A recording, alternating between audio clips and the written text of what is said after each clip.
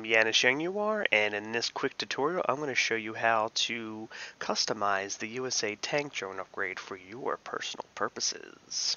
As you already see on the board, this is actually in my customized version, but I will walk you through this step by step. First, we're going to find any USA tank. They should have the object creation upgrade on it, the Humvee or the Crusader. I'm pretty sure I thought this from the Crusader when I originally modded it in. And then we are going to see right here how it has the upgrade object. This is the thing that is created when you buy the upgrade. And as a side note, as you can see down here that it's not actually here, there will be a conflicting trigger. If you've removed those conflicting triggers and then combined the actual upgrade, you can have all three drones pop out at once, but that's a different story. So we're just going to go and look in the object creation list input real fast to see what this looks like. So you'll be finding the American battle drone or whatever heli drone, whatever one you want. So you'll just see it looks pretty similar to this. The only thing that is different is the object name. This is a Pathfinder that I just copied and pasted, and all you have to do is do a slight change,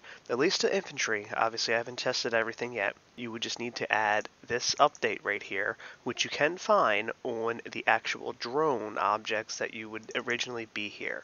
Let me show you what this looks like actually inside of a union. So in my unit that you saw, I had the object creation list upgrade, and so this is what it looks like on the unit. I just put it below the locomotor, and you have these two upgrades. Make sure you add the production update too, otherwise you won't be able to build it, and then that's all you really need to do on that end. And then on the object creation end, you just make sure you put the input in there, make sure the name's different, and for the actual unit itself that I cloned over, it's just a normal Pathfinder. I didn't change anything at all, like I said, except for that slaved update module tag that I put right below the locomotor. And of course you can edit these inputs, to serve your personal needs.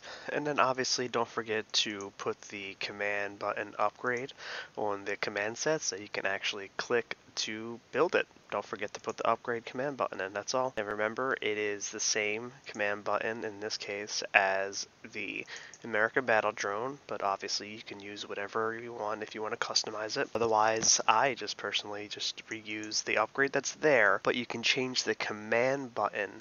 That's why you saw my command button was different. So you keep the upgrade, change the button, clone the unit, add the slave update. Don't forget to rename everything, and then you have your own slave units. That's all she wrote.